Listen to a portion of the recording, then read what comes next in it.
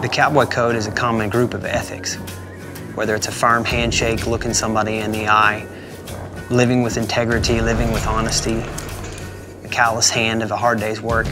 To me, that's what it takes to be the Cowboy Code.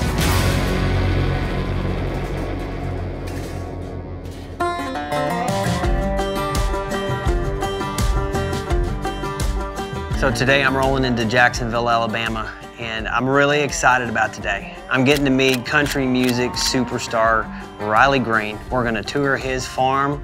We're gonna talk about cowboy stuff. We're gonna talk about country boy stuff. We're gonna have a heck of a good time.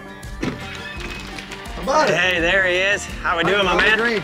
Tyson Durfey, nice to meet you, sir. Glad you're here. I'm excited to be here. I have never been here before. I think it's a place I can fall in love with. Well, it's one of my favorite places to be in the world, and I'm glad you're here, and I got a lot of stuff that I'd like to ride around and show you. All right, I hear we got some work to do, right? Yeah, it's hunting season is got on us now, and I'm gonna try to get you to help me get some of these food plots ready and maybe trim some lanes for hunting season coming up, if you don't mind. Let's go do it. Perfect. Are you driving or am I driving? Well, I got to show you the farm, don't I? I guess, but I'd sure like I'll to let you drive this on the way back. How about that? That'll work. That'll work.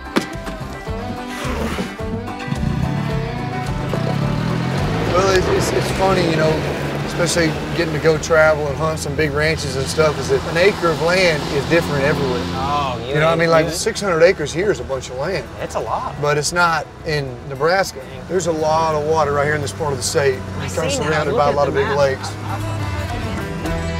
Man, talk about pretty, huh? Yeah, man, I love this creek down here.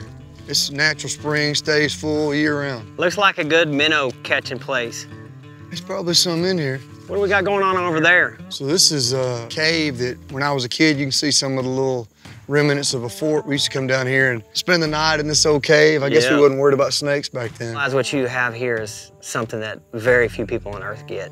Yeah, you know when I'm reminded of it's when I go to Nashville and start looking at property. Yeah. I don't think you can find 600 acres within an hour of town up there. $20 million. I don't want to cut all this, man. I like it. I want it to look the way it is when I'm trying to buy as much as I can, you know? You know, I could only imagine what it was like growing up around here. You know, something like Jacksonville, this farm, history, heritage. You know, what was it like growing up here? It was a lot like this right here. Quiet, you know, things seem to move a little bit slower right here in this community, and Jackson will help me in my career. You know, whether it was the accountability I learned as an 18-year-old kid going to play college football up here, you know, and having to get to class and get to 5:30 workouts. And, you know, a lot of the community kind of rallied around me when I first started my career, started writing songs and playing in every little honky-tonk bar there was. So I owe a lot to this area, and so I try to give back any way I can, and I hope that maybe there's some kids that come up and pick a guitar up after me that get to do what I do for a living.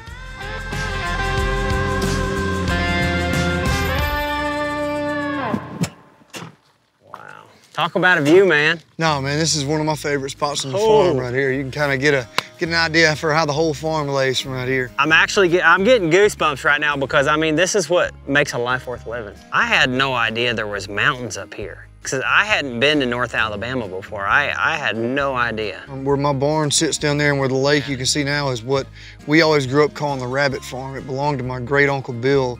My granddaddy Buford called it the rabbit farm because he said the dirt wasn't good for growing anything except for rabbits, so that's what we called it now. But it's just right down here.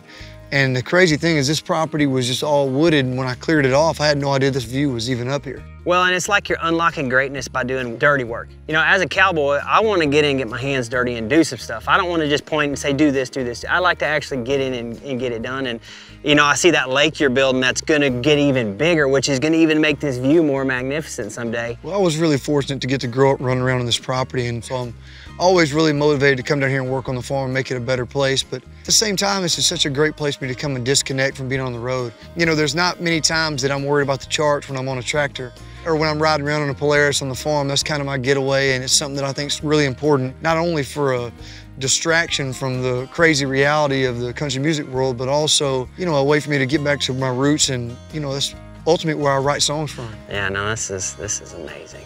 I'd like to get horseback out here on this place. Well, we'll get some horses out here. Find a good place for a horse barn, we'll get that done. I've got some more places on the property I want to show you, a couple that really tie into my family and kind of tell the story of how I got into country music. So if you want to go check them out. Outstanding, let's roll. Let's do it.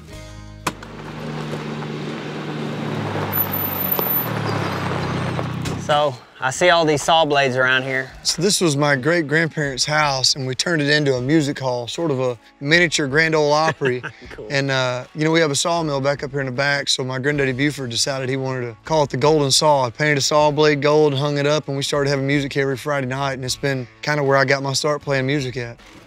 Wow. Pretty cool place, man. This is the first place that you got on a stage. Yeah, this was kind of, I guess, where I got my start. My granddaddy Buford kind of started this on the porch with me. We'd sit around and play old country songs, and people started coming to watch, and we added all this on. And my granddaddy used to hand me a $10 bill every once in a while if I'd get up and sing a song. So I was trying to get that allowance money if I could. And I just kind of sat around and watched how they made chords and figured out how to play a bunch of old George Jones and Merle Haggard songs, you know. Everybody was welcome. It kept, this place kept a lot of folks alive, I think. What is the moment in your career where you decided that this is a real thing? I can do this and make a living and build a life that I want. When was that moment for you? We have a place down the road called the Back 40 where we built a stage and we called it the Back 40 Bash, and I'd love to take you over there and show you that place too, but it was where that moment really happened, and I thought, man, people really like my songs and they're showing up to hear me play, and that maybe there was a career in this after all.